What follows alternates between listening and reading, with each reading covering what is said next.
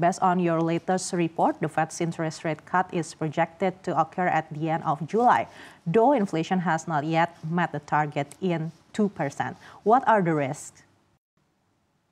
So one thing I'd like to highlight first up is Moody's Analytics does expect that the first rate cut will come in September. So we still have a few more months to go until we do expect to see the Fed actually deliver that 25 basis point reduction. I think what's really critical and what's keeping the Fed from cutting rates sooner is the fact that inflation has taken longer to cool than expected. And what we've seen as a result of that is, the labor market, it's holding much more resilient than what we expected and what more broadly what markets expected. So overall this year, we're only expecting a cumulative 50 basis points worth of cuts this year. So, unfortunately, that higher interest rate environment is going to hang around in the US a lot longer than what was expected.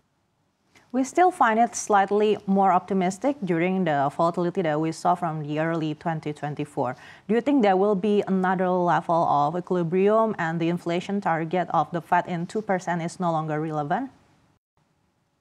That's a good question. And I think what's important to appreciate first up is, of course, that the Fed is targeting 2% over the long run. And what's happened over the past couple of years is this exceptional confluence of factors that we just couldn't have predicted. I mean, first up, it was the pandemic that led to a plethora of supply chain challenges. And then we had Russia's invasion of Ukraine and an associated energy price shock as a result as well. And that led to inflation just, accelerating beyond expectations. And that led, central banks to aggressively come off the sidelines. And now, conditions are somewhat normalizing. We have seen an entrenched disinflation trend really come. And our expectation remains that, inflation over the long term and over the medium term as well will actually return to 2% in the US. So there's no need to be adjusting targets at this point.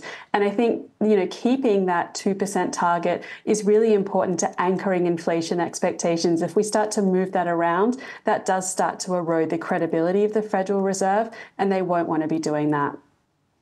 Regarding to the situation in Middle East and also US election, so what are the probability of the inflation in the US until the end of 2024?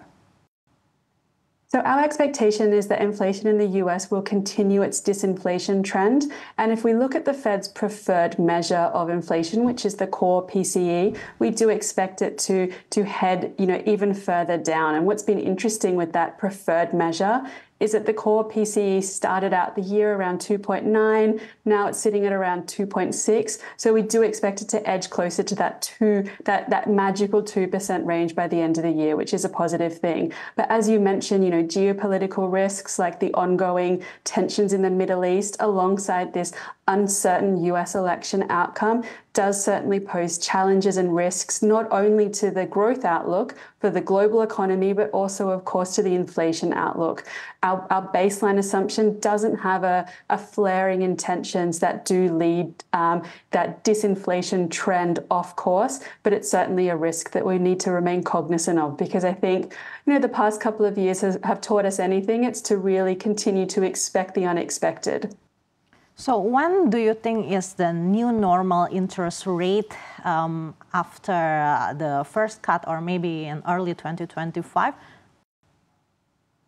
So our expectation is that, we'll see the 50 basis points worth of cuts this year, and we'll see, roughly around 100 basis points of cuts next year. And then, the long-term kind of equilibrium neutral level of the Fed funds rates will come back to around that 3% range. So we still do have some way to go in terms of the easing, cycle.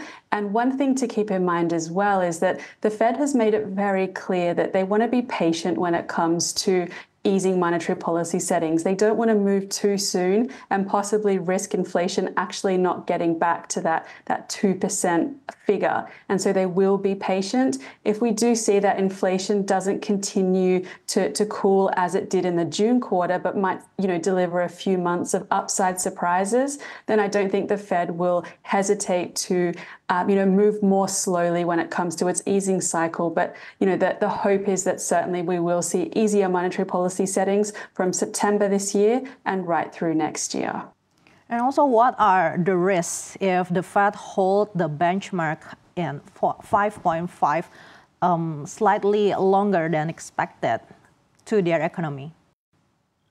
Yeah, so what we've seen is that, the US economy is dealing exceptionally well with this sustained high interest rate environment. But I think the longer that we do see rates remaining high, the more likely it is that conditions will, potentially go off balance quite quickly. And, thinking here in particular about the labor market, it's proved incredibly resilient, but it is starting to cool now. And if the Fed holds rates for too long at this high level, then the labor market could cool a lot quicker than expected. And we should never underestimate the importance of the labor market to the economy. So, for instance, if we do see the labor market cooling aggressively and we do see job shedding pick up, that'll lead household consumption, which is an important driver of the US economy, down a much darker path. I mean, it's one thing for households, for instance, to be experiencing higher lending rates, but it's quite another for them to be losing their jobs as well. So it's really about a balancing act of trying to cool inflation at the same time as it's trying to manage the other factors in the economy that are only gradually cooling. But, the Fed needs to make sure that they don't cool too quickly, because then that certainly does increase the risk of a recession. We saw how U.S. banking industry trembling during the high interest era. And if they still hold the higher interest for a bit longer, do you think it will continue or getting worse? So that's a good question. I mean, the banking crisis that happened in the US, it's certainly a risk of reoccurrence, but it's certainly not a baseline situation. But it is certainly an example of what can happen and what can evolve quite quickly from a high interest rate environment. Because what we've seen is that, that these high interest rates that we're experiencing in the US, but also globally, this is not a situation that we've experienced in such a long time. So, of course, it takes time for the economy and the financial system to adjust.